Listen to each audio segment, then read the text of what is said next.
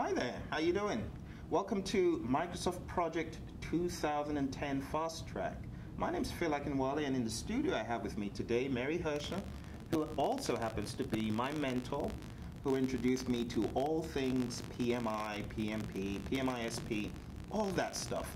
But it's a great pleasure to have Mary here today. Thank you very much for coming, Mary. Well, thanks for having me. And we're going to be talking about Microsoft Project 2010. Now, Project 2010 is a totally different animal. In fact, people who have used scheduling software, they complain so much about MS Project. And I've had my share of it. I don't know about you, Mary. What do you think about MS Project? It takes some experience to get used to. That's a very polite way of putting it. But going back to 2003, that first government project we worked on, and that was a huge project, and we used MS Project to the max. Yes, we did. But hopefully here we can help people within a few hours to get some tips, some tricks, and get to know a little bit more about the software without getting too far into the weeds, yes. Hopefully. So tell us a little bit about yourself, Mary. I am a PMP certified project manager, of course.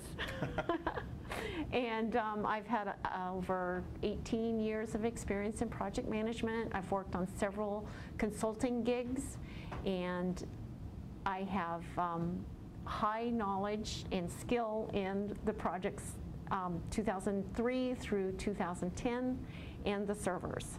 Wow. And enjoy working with them. And I don't like to brag too much about myself, so. But hang on. Let's give praise to who praises due. So, you are a PMISP. What's that? A professional PM project manager with my scheduling certifications. Okay, so that's from the PMI. Yes, so you're that's from the PMI. PMISP, Project Management Institute Scheduling Professional. You've also done a black belt and an orange belt with IIL. Right, yes. So that's just phenomenal. Yes, that's where I started learning the most. They had a good course, and I got my orange belt and black belt, and that's in the project server arena. Okay, excellent. All right, well, that's Mary. My name's Phill, like I said in the beginning. All of these certifications you can see on the screen, it's all Mary's fault. She got me addicted to the PMI. So I've got 5 PMI certifications. I've worked in various projects. Mary and I worked on a government project back in '03. So hopefully today we can walk you through. I'm going to be the co-pilot, and Mary's going to be the pilot, showing us the tips and tricks of MS Project 2010. Great. Well, let's get started. Absolutely. Okay, for our course outline today, we're going to go through the introduction of the interface of the project, and we're going to do a little exercise on how to customize it. We're going to introduce you to dynamic scheduling, so you can get used to seeing how to schedule appropriately. We're going to have an exercise creating a work breakdown structure, and we're going to show you what tasks are, estimates, dependencies, constraints, and talk about a little bit about the resource assignments and how to put costs in your schedules. And then we're going to talk about how to build a project plan and update it and monitor and control. And I'm going to introduce you to some schedule reporting templates that we use at our company. And I forgot to mention where I work, and it was Iridium at the satellite company. Great. And then we're going to let you see the magic of using templates and introduce you to the project checklist, and also introduce you to how to status a schedule using a checklist. So I hope the tools are will help you to get started in your business. I hope so. Well, let's see. Okay, for the introduction to the interface, we're going to understand the family of project and all of the little software pieces that you can put together. And we're going to do PM activities covered by the software, so your PMI, and see what you can actually use this project for. Talk about the scheduling engine, so you understand that. The introduction to the tool ribbon, and it's new in 2010. So if you haven't seen it, you'll see the new one now. We're going to explore the templates, the project guide, look at the views. There's hundreds of views you can customize, but I'm going to show you the canned ones. calendars, the project reports, and the organizer. It's going to be your favorite friend when you want to copy and paste stuff from other project schedules. And then your global MPT, I want you to understand how that works. Okay, great. So we talked about the Office products and what Microsoft offers for project. You'll notice that they call it EPM. That's an Enterprise Project Management Solution. So we have our Office, our Exchange Server, Microsoft Dynamics, so it's all integrated to work as one, and that's how Microsoft has made it.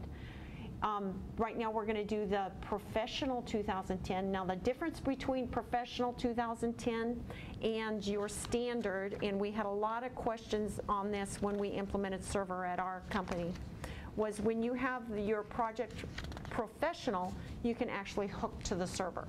Right. We're not going to go into the server today, but I wanted you guys to be aware that when you use Project Professional, it has a place where you can hook to the enterprise. Standard does not. So if you go out and you think you're going to hook to the server and you bought Standard, won't work. So that's an important tip to know. And then we talk about the server here, and then the SharePoint server. They're tightly integrated. It's a great tool for managing projects. Right. So I'm going to move on to the next slide, and we're going to talk about the project manager's activities and how they're covered by Microsoft Project.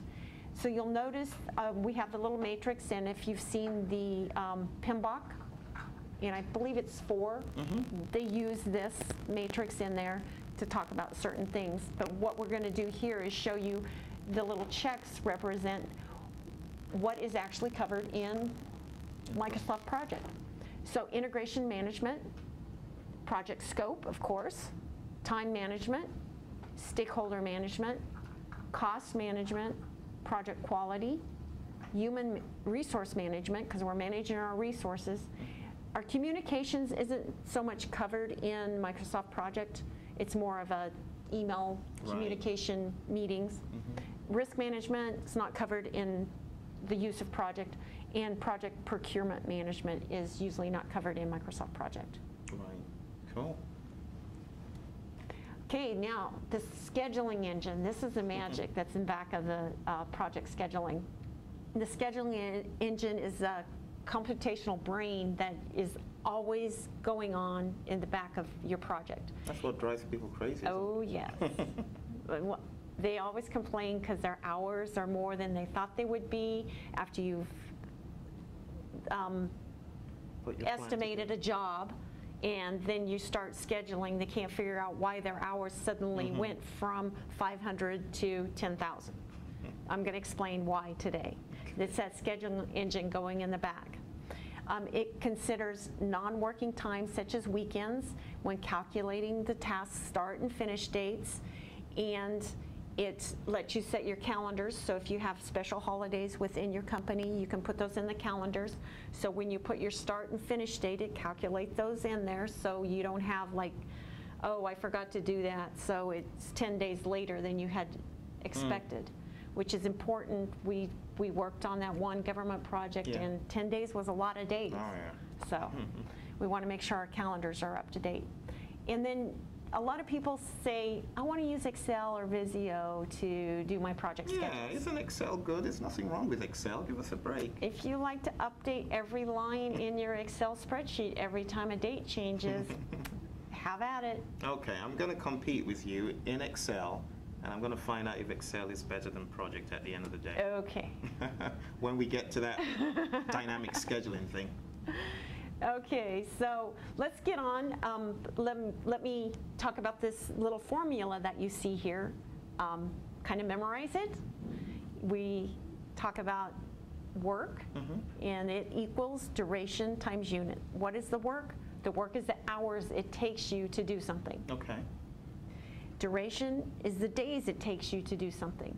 Okay. So is it possible for me to, let's say I'm working on a particular project, maybe I'm working 4 hours, but I spread the 4 hours over 4 days, so I work 1 hour on day 1, 1 hour on day 2. Is that really what you mean? So my work would be 4 hours, but the duration would be 4 days? That's going to depend on your units. That's the other thing in this calculation. I see. So if you worked 1 hour a day for 4 days, you're going to only work 1/8 of a day. Okay. So your units are set up to 100%, and depending on the duration, it'll calculate it for you. Okay. And we'll talk about task types, and that's where the work, duration, and units come into play, and play with that scheduling engine, which people call the scheduling an obnoxious piece of software. So Which it is. I'm going to Except teach you guys know it. how to train and maintain it. Cool. All right. Okay, so we're going to skip into the actual Okay. software. Okay. Well, I think it'll be a good thing if we took a little break here. My head's already overheating with all this stuff, so we'll take a break, and then when we come back, we'll Okay. maybe go into the rest. I'll get it set up. Cool. Thank you.